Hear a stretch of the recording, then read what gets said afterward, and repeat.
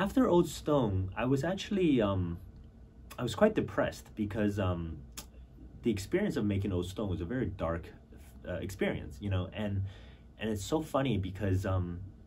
it was a hard experience to go through, you know, making your first feature. You know, we were yeah, like, you know, the film was actually banned in China, so we never really fully finished the experience of showing it to an actual audience that we made it for. But I had I think that for me, it was just personally, I you know, there was a lot of darkness in that film, and probably a lot of myself in that experience, that I was looking for something a little different. And also because, you know, after making a film that is a critical, you know, film,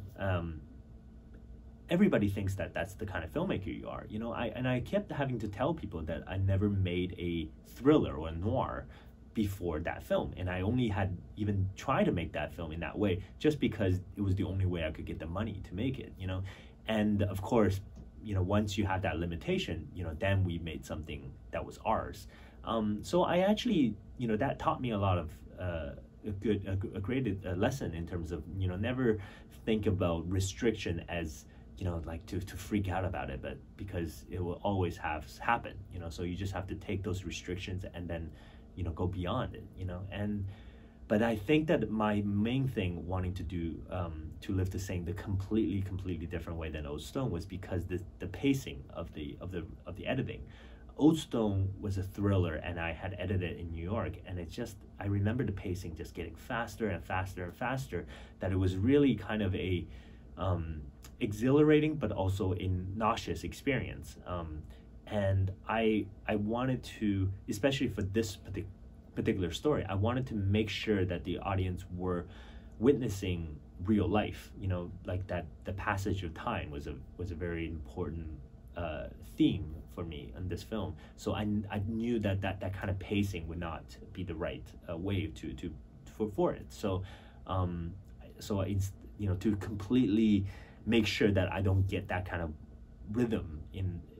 To Live to Sing as I did in Old Stone, I decided to change up the entire post-production team and to do it all in Argentina, where I felt there would be a sort of understanding and a connection to sort of a more of a hybrid movie where we're not like in America completely systematically slave to the audience feeling, you know, of focus groups and oh, we need to keep their attention. You know, I didn't want that kind of responsibility for this particular film, but then I also didn't want the European style of sort of that auteur filmmaking where, you know, it would be my, you know, like I would be sort of the person, you know, almost a god, you know, in that room. I don't want that, and I felt like Argentina was somewhere in the middle, you know, where it would just be like I was perfectly happy if the film came out to be a lot more experimental than it actually is now. But so I wanted to do something completely different. Let's just say that's the short answer.